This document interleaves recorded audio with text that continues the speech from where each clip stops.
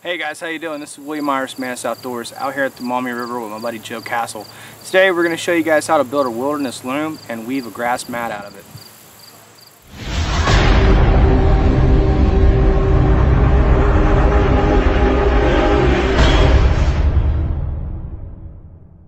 Alright, so as you can see, we have 4 stakes drove into the ground. I like to put them a little higher, at least 2-3 foot off the ground. And then there's lines from each side. So the 2 lines that we have going in this direction, then we have 2 lines coming off the back sticks here. And that is attached to one single stick that is actually going to be doing the operations of this. And all that we're going to do simply is just throw a line of tall grass in here, down. Throw a line in, you'll see how it goes here in a second. But as long as we're alternating our sides, you know, if we go from the right side, next we go to the right side, you know, it's gonna bring everything in real tight. We're gonna have a nice mat when we're done. Alright, so we went out and got a tarp and we laid a tarp down and we started collecting tall grass. We started laying that in the tarp and that way we could carry it to wherever we wanted to go in big bundles.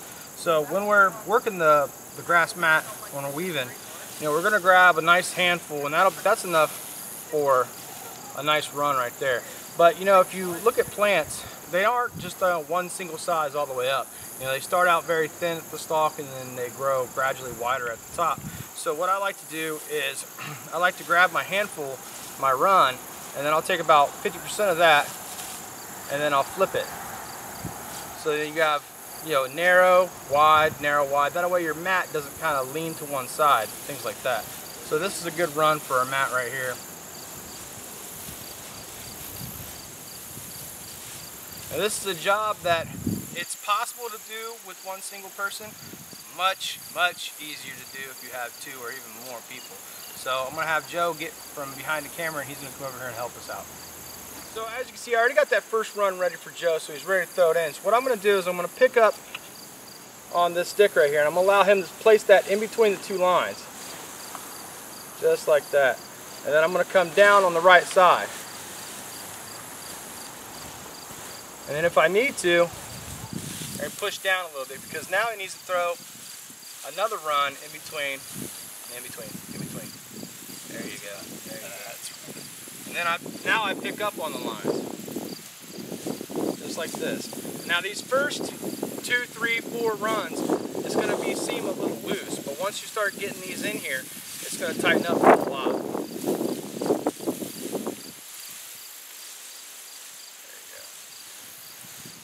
Now since I went down on the right side last time, I come down on the left side this time. The next time you come in, push those back. Yes, sir.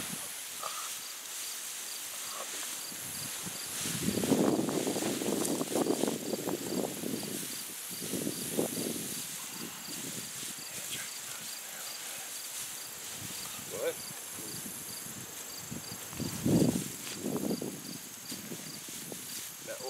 Short work of that. I don't know exactly if we've cut enough grass to fill out this whole mat, but it definitely give you guys a decent demo of how this is done.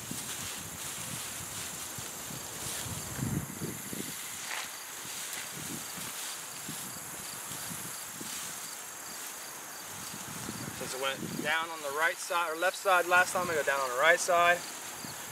And as you can see, the stick that I'm holding right here is far away from the stakes that are in the ground, and you'll see that the stick pushing forward as we get this mat more laid in.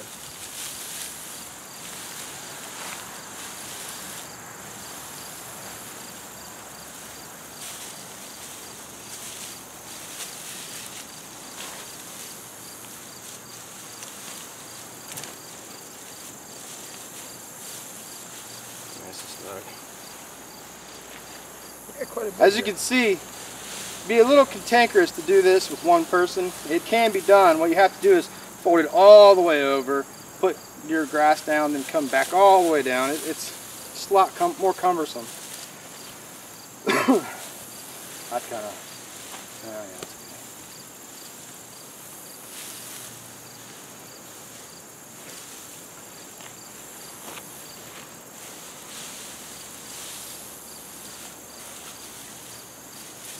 Fold all that in there, make this sturdy as possible.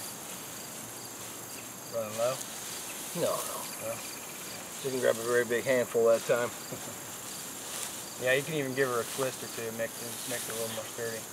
Well, so I remember you saying that at class, that if it was a little thinner, a twist would just give you a little assist on weaving it through there. That, and if you have smaller grass, I mean, we are lucky we're by this river, we have tall grass that we can work with. But if you don't have that tall grass, you're using with smaller pieces, then you got to twist all the grass together to make a run. And that's how we did it at class. Was we make it a nice together. thick one. This one, a nice, good handful there.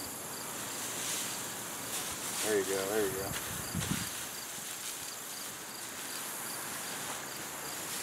Yeah, when we did that one at the primitives class, yeah, it was a smaller grass. Yes, much shorter. I don't know. I think we will have enough. Go ahead and make nice big runs. We got plenty of grass here. And you know, you see this mat, it's only probably head level to you know, maybe butt level. You know, but that's where you lose most of your heat from the small of your back and stuff like that, back of your base of your neck and top of your head. So if you were doing this to actually lay on, that would be fine. You know, if my legs aren't absolutely supported, I could just throw maybe a little bit of debris down or something like that. Other than that, I'm not really too concerned about that.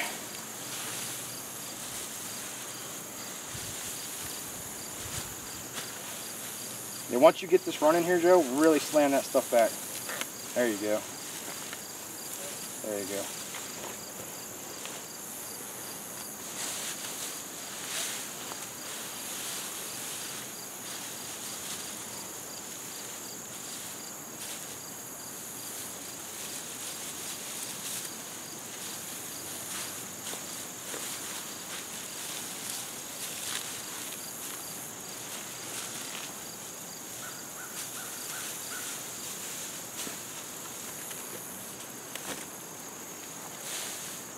You just see, you know, there's no pauses or anything like that. It doesn't take very long, especially if you have two people doing this. It doesn't take very long to make a good 3-4 foot mat.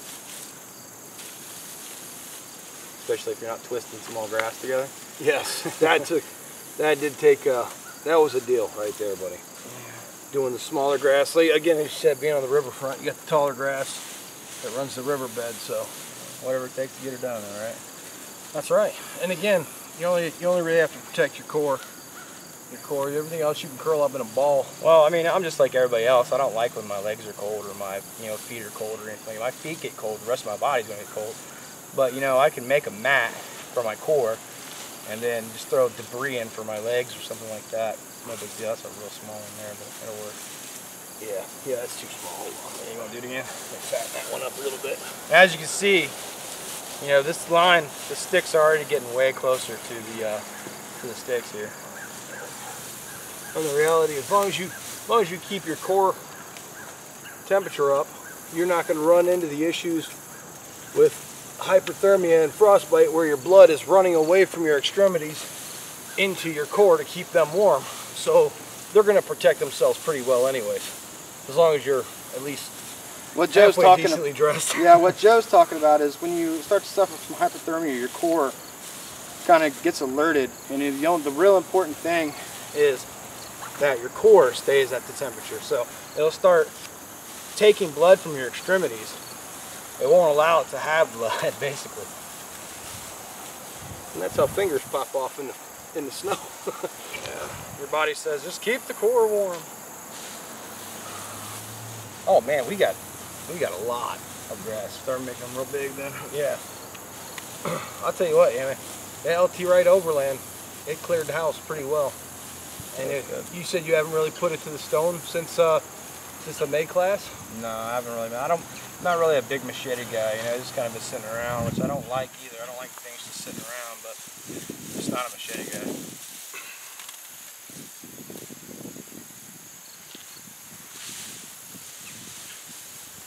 Yeah, we used it pretty good. Well, you know, everybody had their fingers on it at the May camp.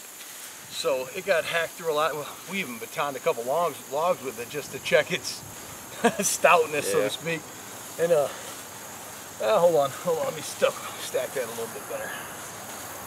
So, you know, if And as you can see, this mat's starting to droop a little.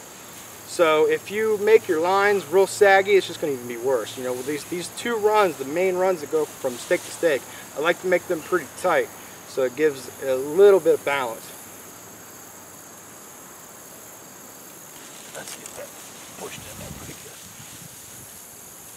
Well, we caught up on our loom. That's all right.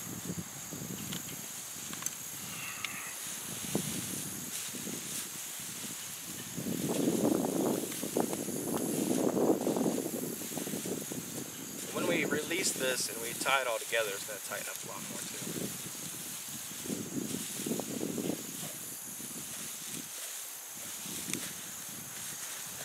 Yeah, remember we had to sit there with the shorter grass. When you come across the shorter grass, you basically have to twist it all together to get it to stay, period.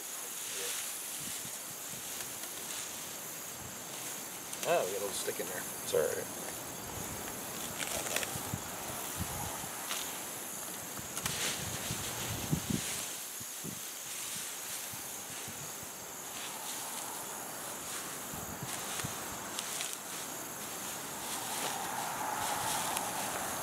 Yeah, that actually absolutely would work. Like you said, you could easily use that to drape over, say, a debris shelter top.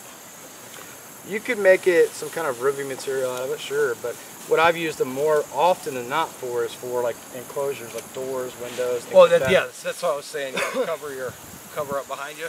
Yeah, well what I'll do is I'll make any kind of shelter that I have, I'll make two stakes that stick out vertically like this, and then I'll just put the grass mat on top of it, and then put lines around it, so then when I'm inside, all I gotta do is pull a rope and my door kind of rolls up.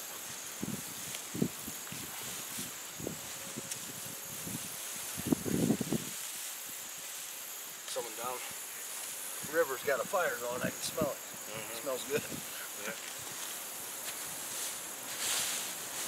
Oh man, almost wish you would have made a bigger Make loom. it thick, make it thick, make it real thick. Be a pillow basically. Yeah. Like shoot all the grass in this one. It'd be like almost a neck rest. And with the new Woodsman Thermarest, Okay, yeah. you can dial your sleep number in anywhere you want. This is my sleep number. It's about a 5. Grass mat, it's a 5. Yeah. Good.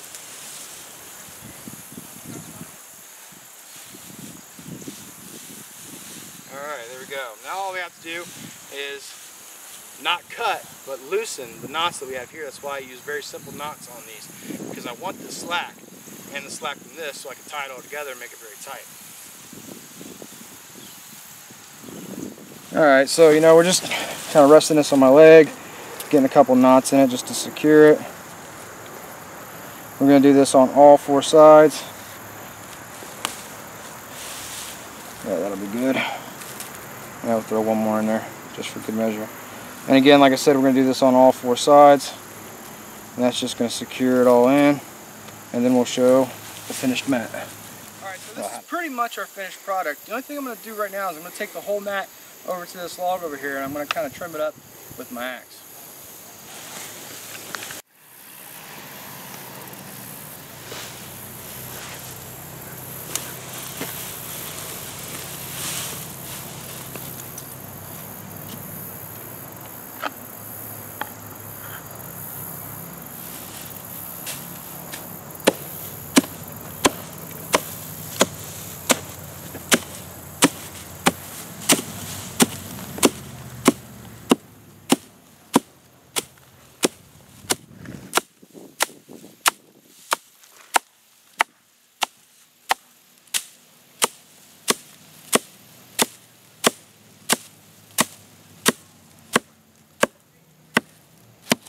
And everything that I'm cutting right here will just stay right here, and then like a day or two I'll come back, and that's my fire tinder bundle.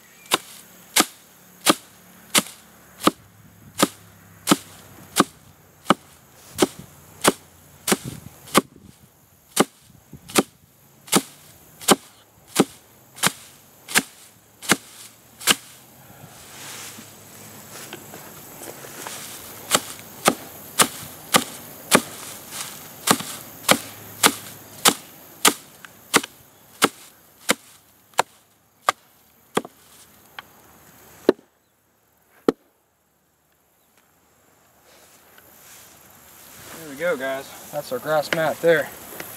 You know, very easily we could just kind of throw that down.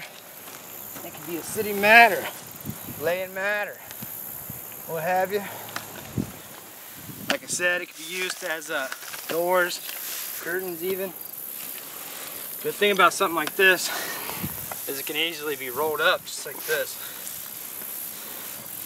And right on your bedroll. Yep. That can easily be packed. It's not as lightweight as something modern, but to be honest with you, I think this is more comfortable, one, and you know, you made it yourself. Alright guys, well I hope you enjoyed this video on making a wilderness loom and a grass mat. There's a bunch of things that you can do with them. You know, like, share, and subscribe. That helps me out a lot. Go to www.mantisoutdoorsllc.com. There's a bunch of free knowledge there, free ebooks and things like that for you to have for free and to learn from them. Also, there's a shop tab over there. Go ahead and shop at the Amazon store. I appreciated that a lot because it helps me and the channel out. And you know, as always, hopefully we'll see you out in the woods.